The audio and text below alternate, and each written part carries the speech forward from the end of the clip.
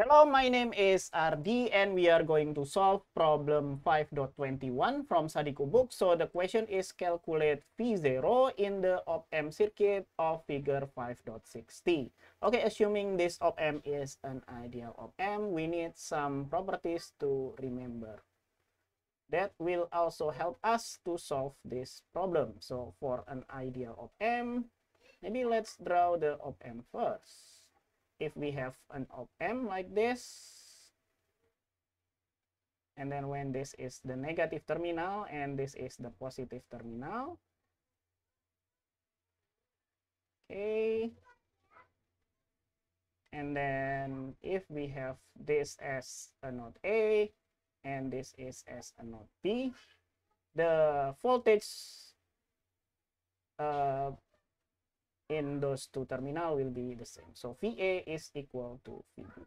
And the current that goes into the op-amp, let's name this as IA and another one as IB, that will equal to 0, both of them. So IA is equal to IB, and that will equal to 0 ampere.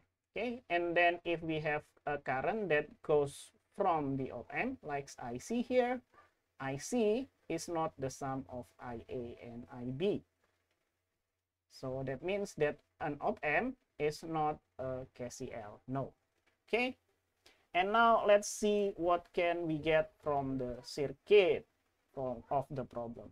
So this is our ground here.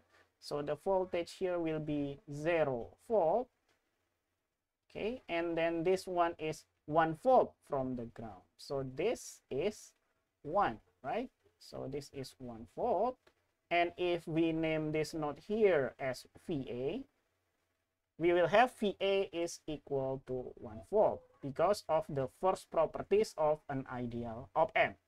So let's write that. So we will have VA is equal to 1 volt.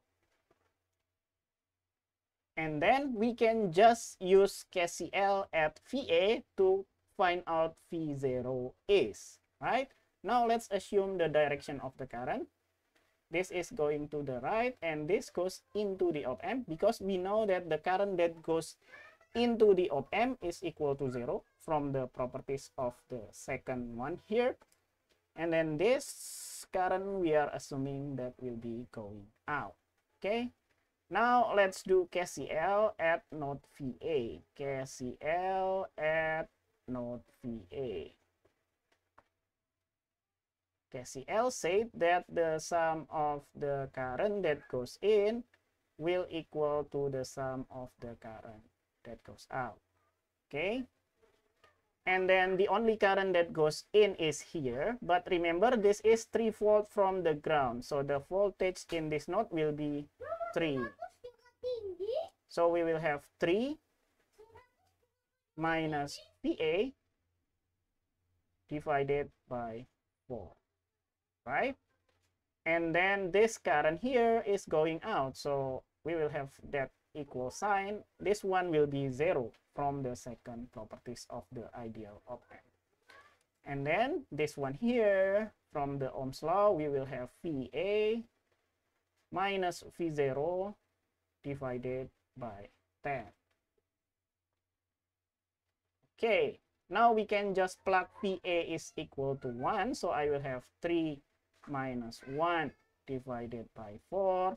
And that will equal to 0. I don't need to write it anymore because 0 is an additive identity. So we only have this one here. So I will have VA is 1 volt. So I will have 1 minus V0 divided by 10. Okay, 3 minus 1 is 2. So I will have 2 over 4. That will equal to 1 minus V0 divided by 10. We can cross multiply here. 2 multiplied by 10, that will be 20. And then 4 multiplied by 1, that will be 4. And then minus, we will have 4 V0. Okay, let's arrange this. So I will have 4 V0 is equal to 4 minus 20. So we will have 4 V0 that will equal to minus 16. And we can divide both sides by 4. So we will have V0 is equal to minus 16 divided by 4. That will be minus 4. And the unit will be volt. And I think that is the final answer for this question. Okay, I think that's all for this problem. I will leave this video until 8 minutes for the AdSense, which have to get 8 minutes video. But you can leave now. Thank you for watching. See you in the next video. Bye-bye.